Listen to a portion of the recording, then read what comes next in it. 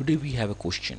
What would be remainder when x raised to power 2016 minus 1 is divided by a polynomial in the form of x5, x4, x3, x square, x plus 1.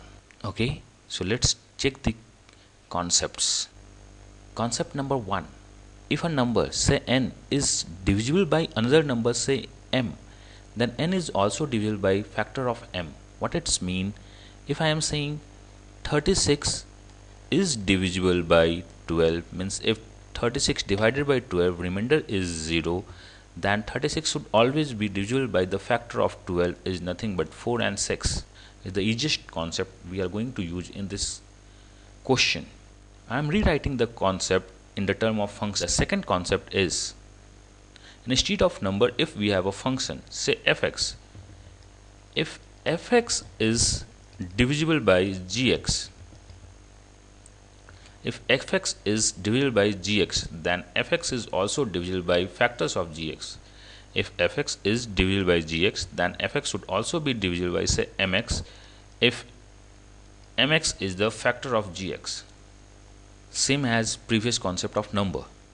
Our third concept is the basic concept of finding remainders if we have function.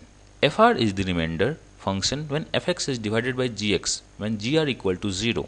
So if fx equal to 5x cube plus 2x square plus 3 and gx is equal to x minus 1, if we have to find fx divided by gx, what would be remainder? Then we only do gx equal to 0. We want some x for which the function of gx is 0. By this we will get x equal to 1 and put this 1 in this fx, we will get the remainder.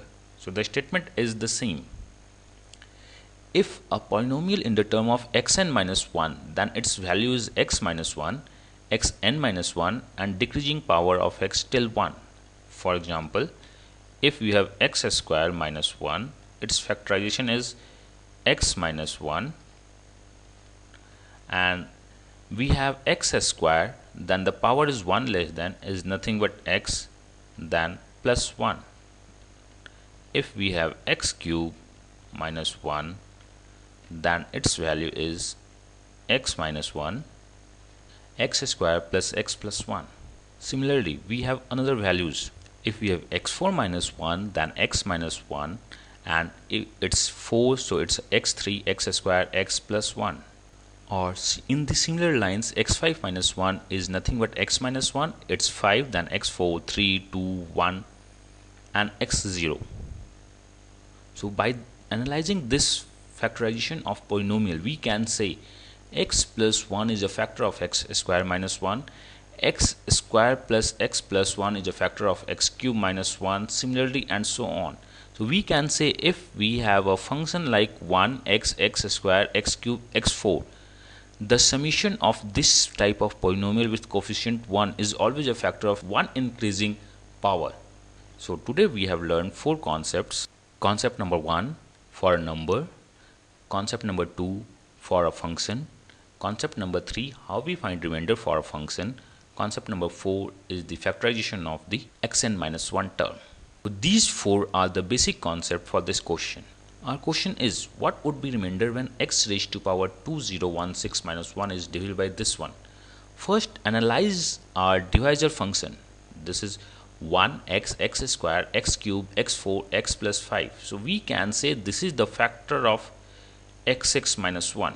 Now check, this is another polynomial. What would be remainder when this, the bigger polynomial than our divisor, or the multiple polynomial of our divisor divides the dividend function?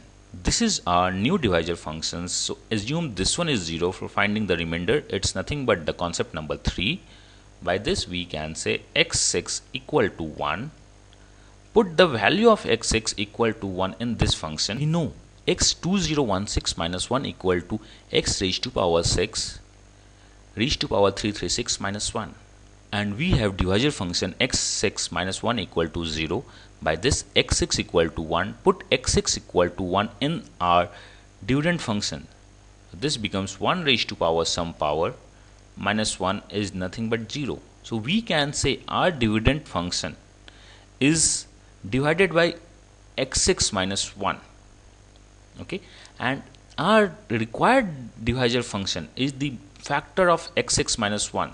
So the concept number 2 of the factors, we can say this function is divisible by this function, and this is the factor of this function. So finally x raised to power 2016 minus 1 should be divisible by x5, x4, x3, x square, x plus 1. We can say the remainder would be 0. If you have any doubt, feel free to ping me on Facebook or YouTube. Thanks.